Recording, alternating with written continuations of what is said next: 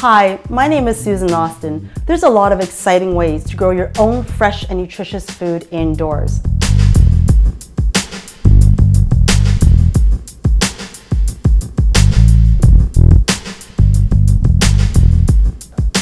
The mini garden is a modular planting system. It's great for indoors and outdoor use. Because it's modular, it's a lot like plant Lego. You can build it any way you want. It's great for condo dwellers because it really maximizes your vertical space. You can fit a ton of plants in a tiny amount of space and cover up a lot of walls, like literally bringing it to life.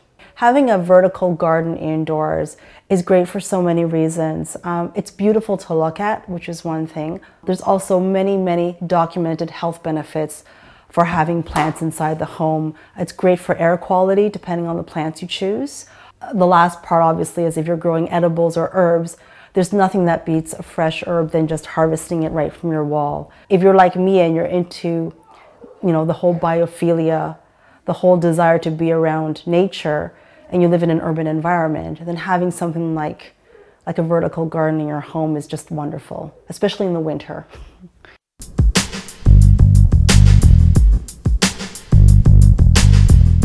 You can grow pretty much anything you want in it. Herbs like thyme, basil, rosemary, to even larger vegetables like tomatoes and Swiss chard and strawberries. The mini garden is a great system to grow vegetables and herbs. It's very easy to water. The system works off the principle of independent irrigation.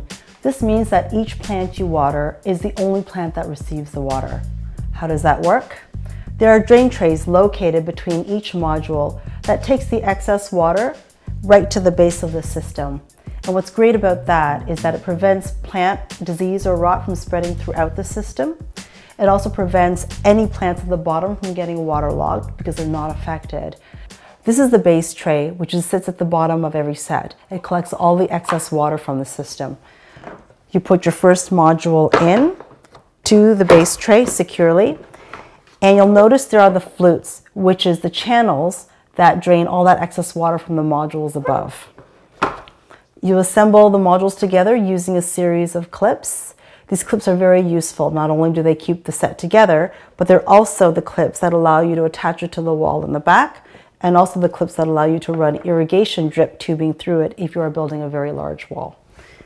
You clip your drain trays, which fit with the channels here. These capture all the excess water from the modules above. And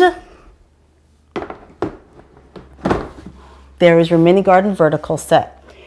And the best thing about it is when I'm cooking, I have fresh food at my fingertips.